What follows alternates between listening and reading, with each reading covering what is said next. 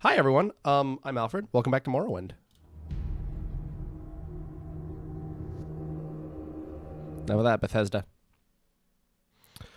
Um, so as I record this, it's Morrowind Day.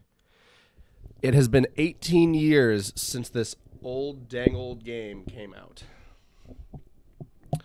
So this game can now buy cigarettes and appear in porn. Now you'd think I would do something special for that day besides recording it. But I didn't actually think about it until just now, so I guess you'll see this when it comes out. And this is already going to be episode 3. So before we get too far into this, this is our map. We can out fast travel. You actually can fast travel in this game. What you can do is pick a direction and start walking. This is an oddity even for the Elder Scrolls. This is, I think, the only Elder Scrolls game that does not have fast travel. Because I think it's even in Daggerfall. So, yeah, this is how we're going to get places. Of course, there are the Silt Striders, but that's not exactly what we want. So we're just going to walk until we get back to the path. Yep, going to make our way over there.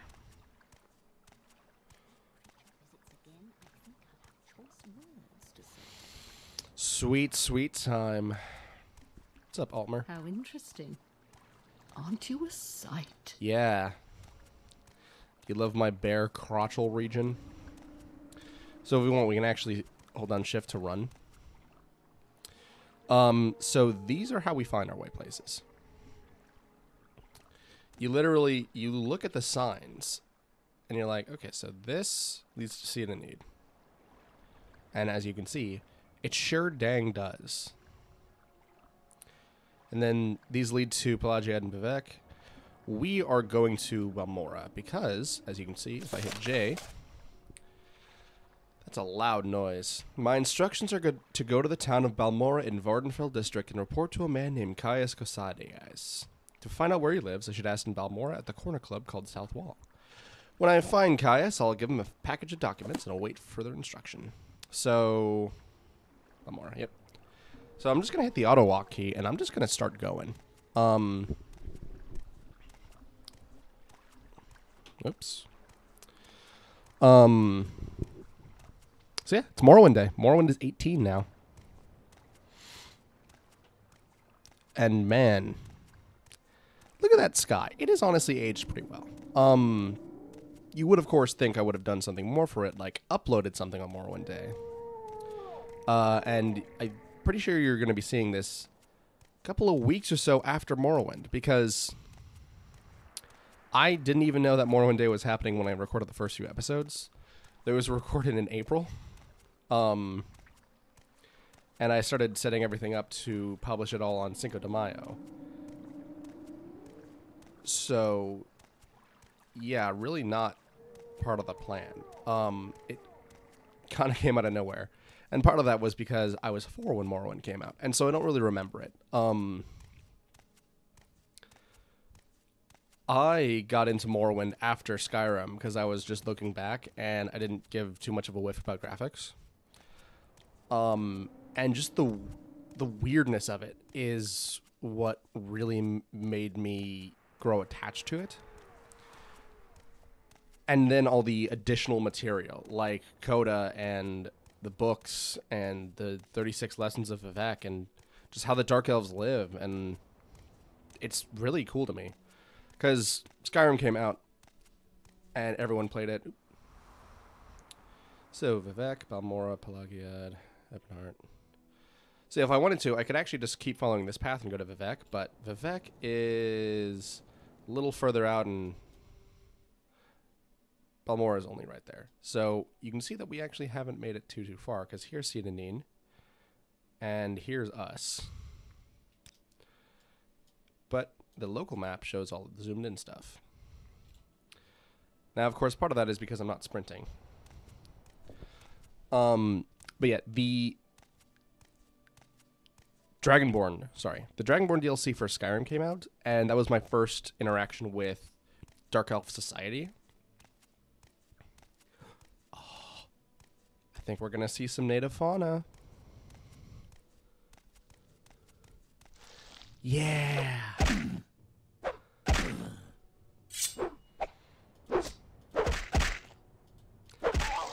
So, this is a Kwama.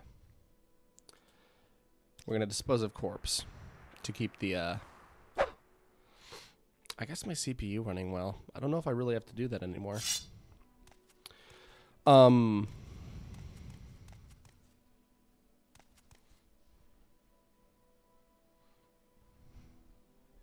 Sorry, I'm just trying to read these signs. Pelagiad, Palmora. Okay. So, I saw Dragonborn, and it was a lot of things that I really wanted because it was just so weird and so cool at the same time. And so going back to Morrowind, I found a lot more of the same because, you know, Solstheim, the island that Dragonborn is set on, is really just half miniature Skyrim and half miniature Morrowind, which is why it's also one of the DLC islands in this game. I will be doing the DLC. I want to maybe 100% this game.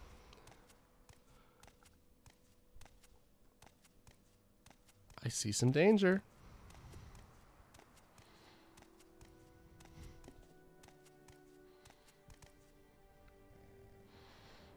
Let's see how well this goes.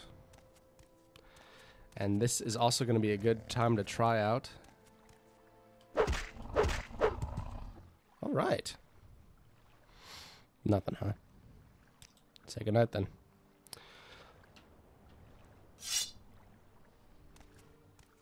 Where was I? Solstheim. Solstheim is half a miniature Morrowind and half a miniature Dragon Skyrim. And it appears in both of these games. I want to do the DLC of these games. I want to do all the main quest lines and a bunch of the side quests. I want to capture as much of this game as I can. This game is a lot worth capturing. So that leads to Balmora. And this is a little legion town, I think. Pelagiad. What is Pelagiad? Pelagiad, I think it's just a port town.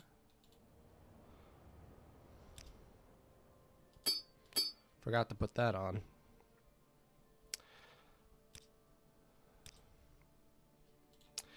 Anyway. Balmora. Like, just look at these giant mushrooms. That's so dope.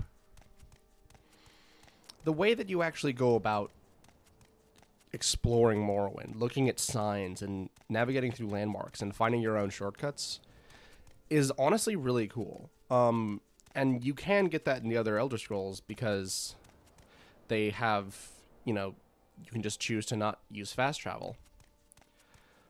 But in this game, you don't really have the choice to fast travel at all. And so, on the one hand, that does limit your game, but it really is interesting to just walk through this land, this weird, weird place.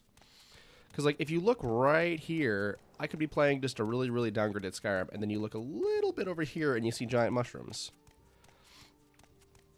Not to mention things like Kwamas and Scribs and Guars and Cliff Runners.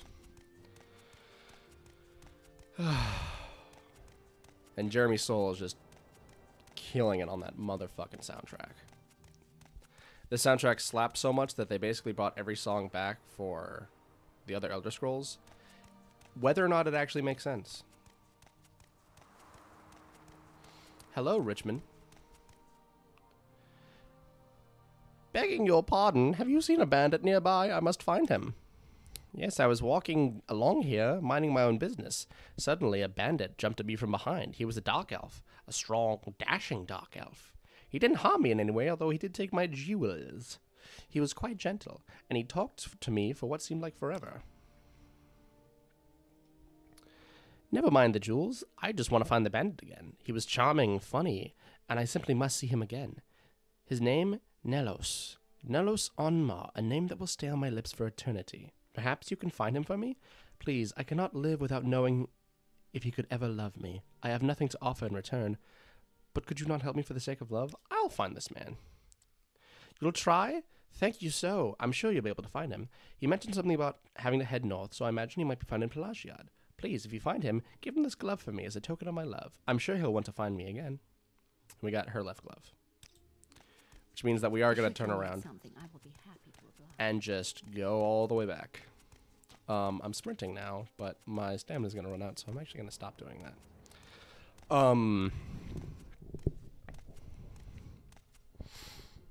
So yeah, I just really found a lot of good stuff in this game. And this game is what really started to help me understand Elder Scrolls lore and the story of it as well. And I want people who watch this LP who don't know Elder Scrolls or who only know Skyrim and just kind of breeze through it to get a better grasp of it. And since we'll need something to talk about on these long walks on the beach, I figure that lore would be a good way to fill time. I do intend to grind in this LP, just as with Kingdom of Loathing. Although I don't know if the episode where I say I'm going to grind has come out yet for KOL.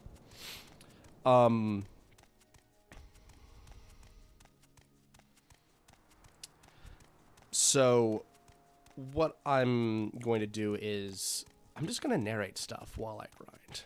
Reading the books that we haven't found yet. Perhaps fan fiction. I would be really down to read Landfall or Coda. Just because the fan fiction for this game is really, really interesting. I mean, some of it's just whatever, but we're going to work on this side quest some more. There he goes. I'm fine, thank you. What can I do for you? So, you can see that his opinion of me was much higher because I'm a dark elf. So that just adds stuff to me. Nello's Onma, I've seen him around here. Quiet man, keeps to himself. Not sure what he does, actually. Other folks might know more than I do, though. Might check in the tavern. They get all sorts of folks in there. Thanks, Imperial Guard. Excuse me. I'm just trying to fiddle with my recording setup here. I'm not playing with a controller. I'm playing with keyboard and mouse because it's the only real way to play. You know what?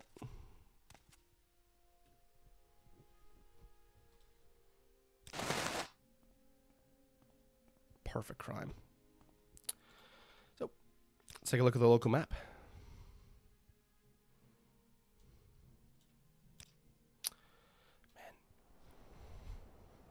So I actually have not played Morrowind in quite some time. I loaded up those test saves on your way just to see if it runs, and to help remind myself of how the damn thing even works. But one of the things that happened to me, and this is just very personal for me, I didn't have a computer for a couple years. Super weird.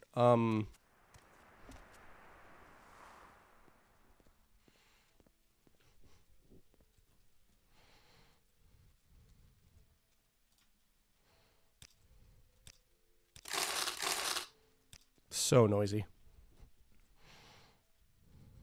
Oh, soul gem, nice. I didn't have a computer for a couple years, so unless I wanted to play this thing on an original Xbox, I was SOL. And I actually could have done that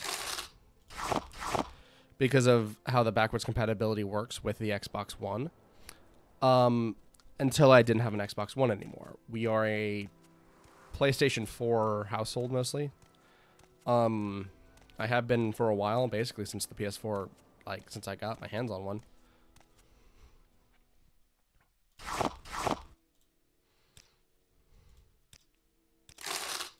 Sorry, I'm just very... Ooh, nice. It's so loud every time.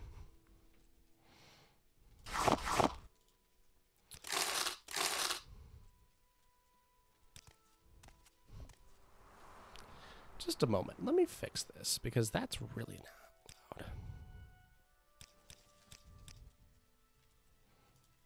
loud. And yeah, turn this up. Trying to see my mixing. Turn this a little down. And that one.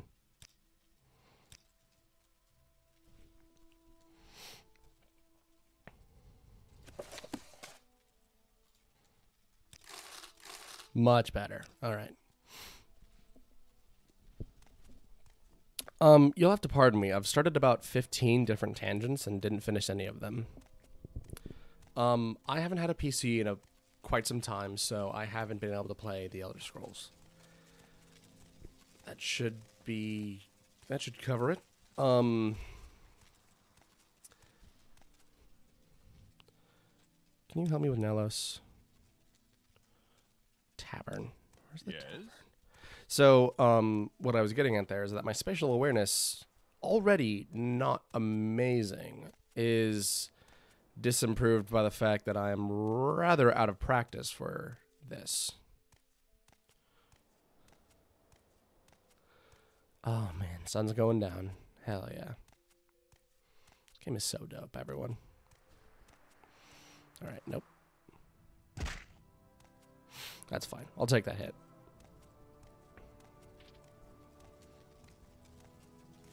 Don't need that health anyway. Dominic Fate there.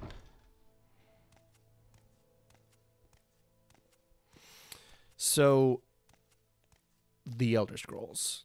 The Elder Scroll, I really want to get across what this game even is. Hell yeah, it's an orc. Adventure lies beyond the cities, friend. Ooh, an orc woman too. Hey, barter, cool. Oh, hell yeah, heavy armor. It's so strong and yet completely worthless to me. I will take one. Just to get myself a little more going here. And then let's see if I can hawk anything.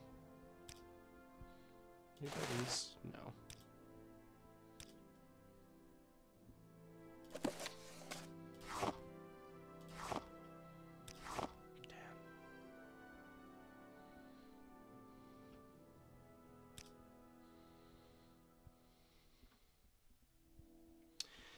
You know what? I will probably get better stuff than that.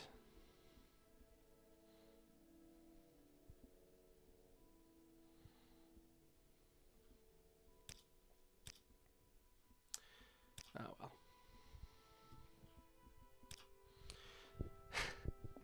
Certainly I know him. Handsome fellow. Quiet, though. I don't think he ever actually lives around here, but he's often around.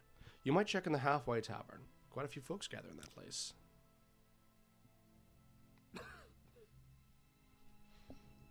Trying to be a good boy. Trying to not steal as much. A book. All right. Ordo Legionis. The most disciplined and effective military force in history, the Imperial Legion preserve the peace and rule of law in the Empire. At need, the Legion garrisons can be swiftly mobilized to protect against invasions or internal disorders. But in Vardenfell district of Morrowind, the local forts help to ensure law and order. Is that the right word? I thought that was spelled with an E. Ensure. I suppose it's like insurance? Ensure. Hansel.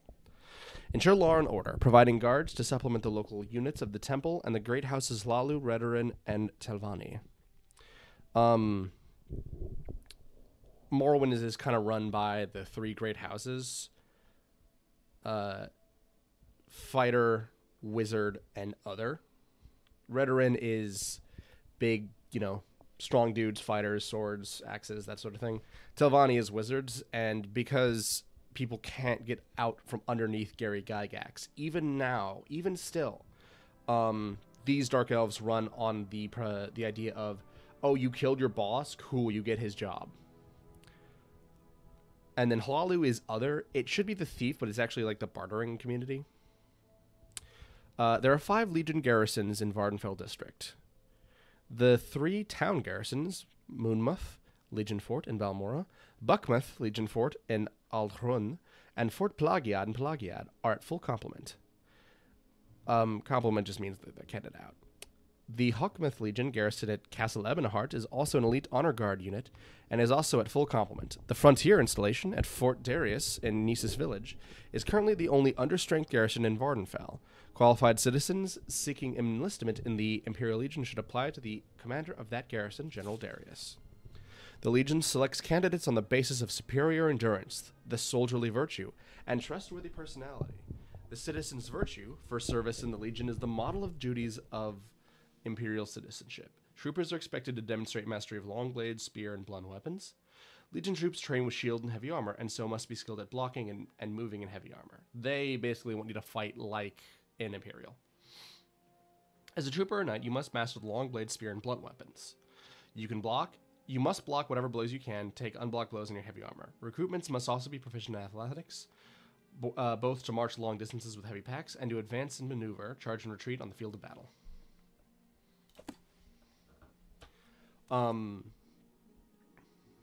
Imperial Cult Altar. Would you like to...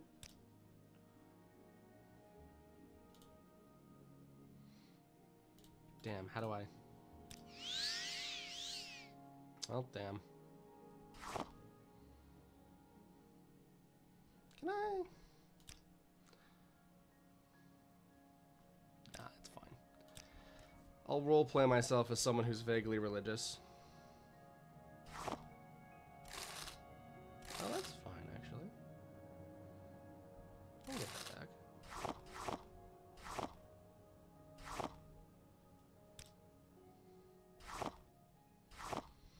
Cool.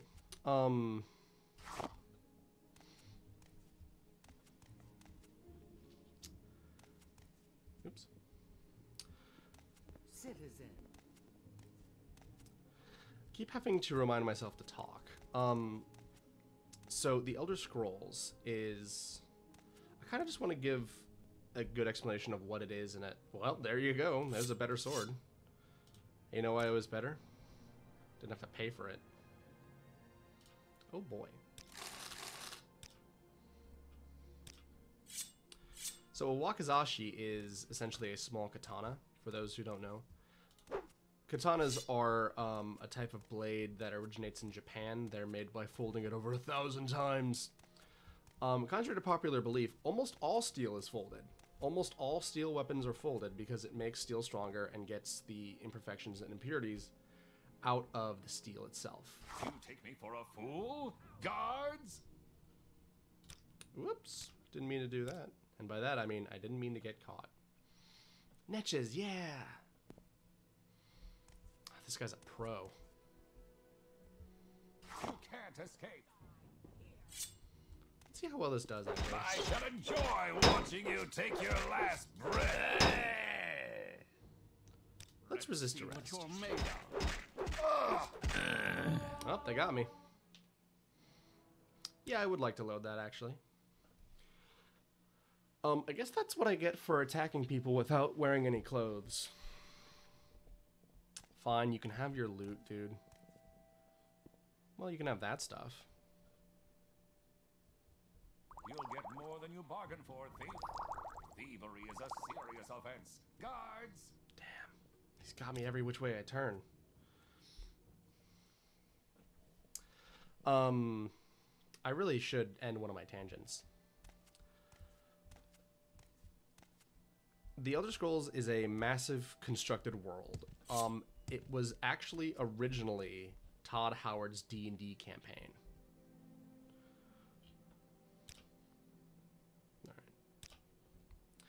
All right. Yeah, the guys who developed all the original Elder Scrolls it was their D&D campaign that they based the world off of. And the nature of the Elder Scrolls is that it is a living piece of lore. It's always changing and evolving, and in some cases getting better. You know, sometimes it's worse. Keep moving. Armor. That might not be bad. I think this is the tavern. Halfway tavern.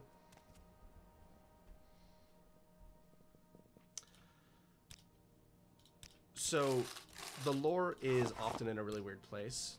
But another thing about the Elder Scrolls is that it's very much a hybrid between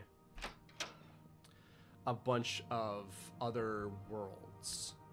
It's, I think, this Yakum. Yep, that's that hair. That's the canon hair. Muthsera. What? Yakum, me? Speak Ashland. Not speak so good old elf. Sorry. He's in the tavern somewhere. Check by the bar. These are just whatever. The Elder Scrolls is very, very weird in its lore. In some cases, it almost works more like science fiction. It's very much... From where do you hail, friend? It's very much a hybrid between things like science fiction... Can I? Not here, Steve! Well, they got me. Now you die!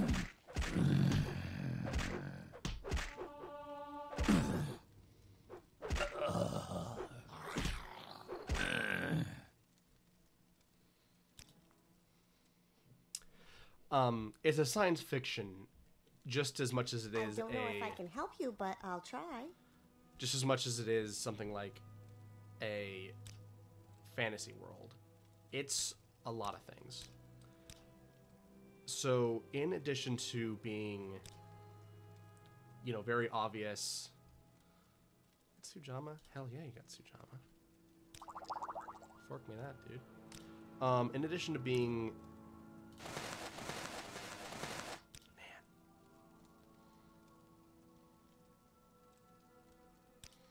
You have to pardon me, I'm kind of a dumbass here. Bone meal, bread... crab meat, gorehide. I don't really need that much gorehide. Do you buy these? Damn.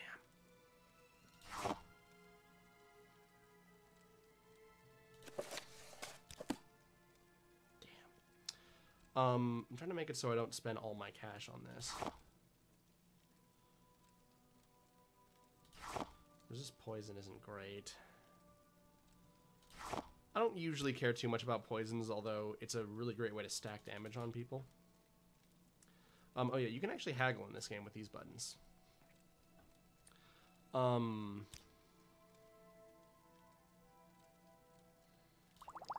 fine. I'll buy 4 Sujama. That's fine. The Elder Scrolls is both a fantasy world and a cosmic horror story and science fiction. Wealth beyond measure, Outlander. But this is the guy we've been looking for. I'll be happy to help you, stranger. I'm Nelos Onmar. People are fairly friendly here in Belagiad. We don't mind answering a few questions. I'm Nelos. What do you want? You have what? How odd. She was a beautiful young woman. But what would she want with a rogue like me? She is lovely, though, and seems sweet. For the first time in my life, I actually felt a little remorse for robbing someone. I should see her again. Tell her you have a note from Nelos. I won't forget this, friend. Yes, just tell her you have a note from Nelos. I think she'll be happy with it. So we can head back out. Mothsera. Goosh.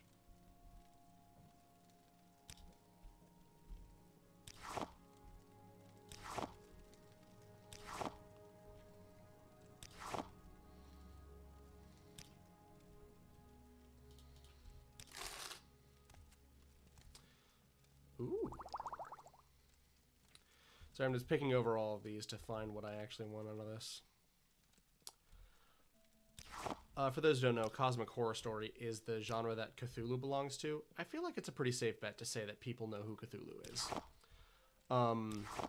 By now, he's, you know, pretty common and popular.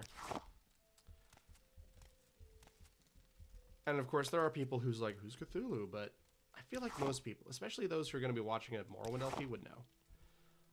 But for those who don't, the works of H.P. Lovecraft are the source of what's called cosmic horror.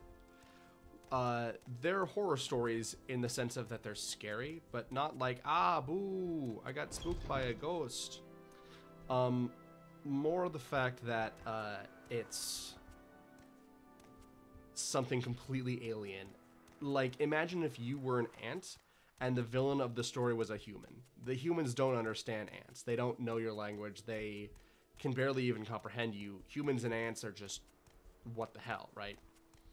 And it's like that, but instead, the gods in Cosmic Horror Stories are the villains, and humans are the ants.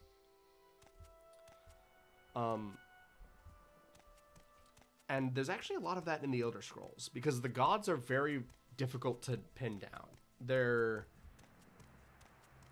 All of them are very odd. Humanizing them sometimes happens, but it's not too common. Their whole deal is that they're kind of just really hard to understand. Even Talos, the god who should make the most sense, might... Oh my god. It just crashed.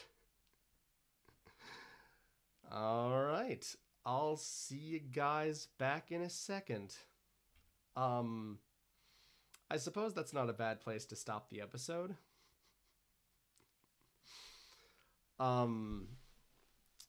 I hope you've enjoyed my stupid tangents.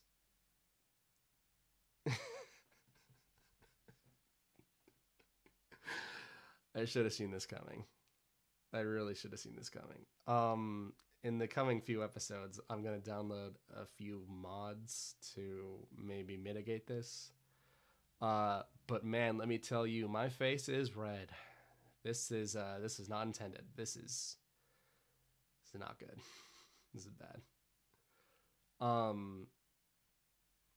Wow, this one really ends like a wet fart.